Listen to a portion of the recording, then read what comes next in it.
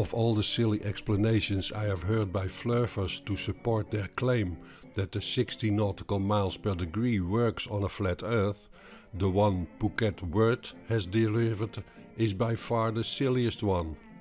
He states this: get a piece of string, you can make a line or a circle with that string, and whatever the length of that string, it becomes the circumference of your string circle, and thus you will have a specific radius, won't you? Once you have established that, any part of that string length, part of the circumference, will have a physical measurement in length, and that length is equal to a certain number of degrees, depending on the radius. He describes here how the 60 nautical miles formula works in a circle, although he tries to wiggle a line into his description. This wiggling in becomes important later on, when he states, "See, and you did all that with your imagination. Voila! When you draw a circle or a line with the same circumference as that circle, did it change reality?" This, of course, is a parlor trick that anyone in his right mind can see through. I then try to explain that if you pull a string from a circular to straight, that doesn't change reality. It only changes the relationship between something that is there, a number of degrees in a circle, and the relation between that number and part of the circumference of that circle. And something that isn't there anymore. That is the main part of all this, the circle. I'll explain with this diagram. When you have a circle, the spherical Earth, as an observer you measure the angle between your zenith and a distant star. That star is so far away that its light rays are parallel, and the GP of that star lies on a line parallel at your line of sight and running through the center of the Earth.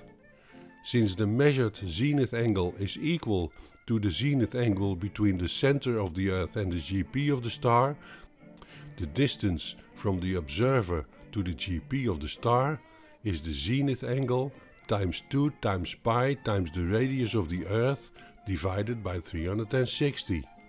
This happens to be 60 nautical miles per degree of the zenith angle.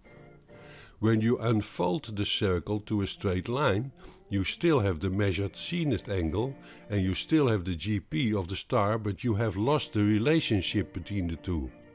The only way now to calculate the distance to the GP of the star is solving the triangle observer, star, GP of the star. You could do that by solving the sine of the zenith angle alpha, that is, the distance to the GP divided by the distance to the star. But you don't know the distance to the star. You could try the tangent of the zenith angle alpha, that is the distance to the GP divided by the height of the star. But you don't know the height of the star. There is no solution for the distance to the GP in a right triangle if you don't know at least the angle and one of the sides of that right triangle. I have tried to explain that now a zillion times, but it doesn't seem to land in the mind of the flirters. They have come up with all kinds of silly explanations, and I must say, Phuket's attempt is an original one. It's a nonsensical one, and he knows it. He even admits it, probably without realizing it. Frank, you are correct. The length only becomes degrees when you turn the full length of the string into a circle. You create a relationship by creating a circle with a string. But he decides to go through with his line of reasoning and to put a little icing on the cake as he reacts to me saying that you cannot convert meters into degrees on a flat plane like this. Why? Because you have a universal unit of measure of declination that is already measured in degrees, part of a circle. From horizon to horizon is 180 degrees. Perspective is the imaginary curve. And he keeps on going and going with making one silly remark after another. I won't bother you with the rest of his nonsense, but this is how he ends. So, with no measure of curvature in navigation, it is as I've explained, and is easy for anyone to see. Earth, especially bodies of water, is level, not curved. Claiming a victory he didn't even become close to. Phuket Word is a nice guy, but he most definitely isn't the sharpest tool in the shed.